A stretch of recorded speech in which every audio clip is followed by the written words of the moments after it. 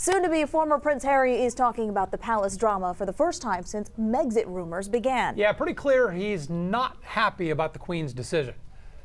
Harry and Meghan declare independence from the Queen, but it comes at a huge cost. Once Meghan and I were married, we were excited, we were hopeful, and we were here to serve.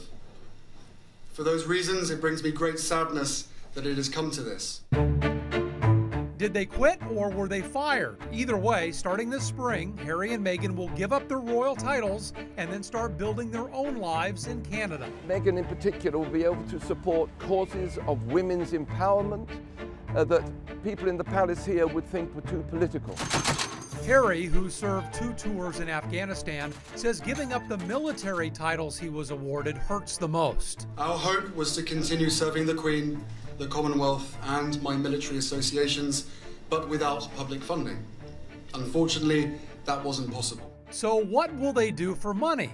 Well, it's the royal version of moving back in with your parents. The British newspaper The Telegraph reporting that Harry's father, the Prince of Wales, has agreed to support them for 1 year after the royal split. And then it's right to work. Meghan could return to her career as an actress. Nobody likes a show off. The Duchess of Sussex signed a voiceover deal with Disney, and Harry is working on a documentary with Oprah. Or, royal experts say they could mirror the retirements of former U.S. presidents and start their own foundation. But first, the couple will reimburse British taxpayers that $3.1 million used to renovate their Frogmore cottage near Windsor Castle. A lot of people love the drama, but at the end of the day, they are still a family, and the Queen says her grandson, Meghan, and baby Archie will always be much-loved members of the royal family.